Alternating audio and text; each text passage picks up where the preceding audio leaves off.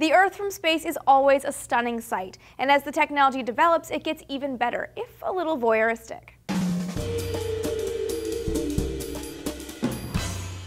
Hey guys, Amy here talking space with you today on DNews, and specifically talking about looking at space. Space-to-space photography wasn't a top priority when we first started leaving our planet, but it quickly became a boon to science and a hugely popular spin-off, though the first images weren't exactly the stunning ones we're used to seeing today. The Earth was first imaged from space in 1946 from a 35mm motion picture camera mounted on a recovered Nazi V-2 rocket launched from the US Army's White Sands Proving Ground in New Mexico. It's a grainy, black and white image that doesn't look too impressive, but it's pretty historic. Fast forward to the first manned spaceflight program in America, NASA's Mercury program, where photography was an afterthought. No one knew whether astronauts would be able to function in microgravity, let alone use a camera, and there were concerns that astronauts snapping pictures in orbit would be misconstrued by the Soviet Union as spy photographers and start a new war. NASA gave John Glenn an Ansco AutoSet 35mm camera manufactured by Minolta that was purchased in a local drugstore. The only thing space-aged about it were the modifications that made it possible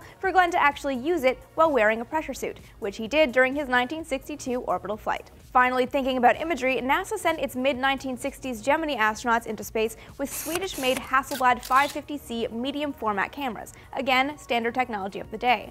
The Hasselblads proved popular enough to fly to the moon on Apollo missions. The first mission to photograph the Earth from the moon, Apollo 8, took Hasselblad EL electric cameras with them. The astronauts set the distance, lens aperture, and shutter speed for the shot, then let the camera shoot and advance the film itself. There were also multiple lenses on these cameras, an 80mm normal lens and a 250mm telephoto lens. Apollo 11, the first mission to land on the moon, added a Kodak stereo close-up camera to the photography roster. Of course, none of these images could show us any real detail of the planet. Major features could be resolved like mountains and cloud formations, but we didn't see cars on freeways. More than 40 years later, some modern photography experiments don't show much more detail. NASA's high-definition Earth viewing experiment uses commercial HD cameras mounted on the International Space Station to show a live stream of the planet, though all we can really see is clouds and major geologic features, and a lot of ocean.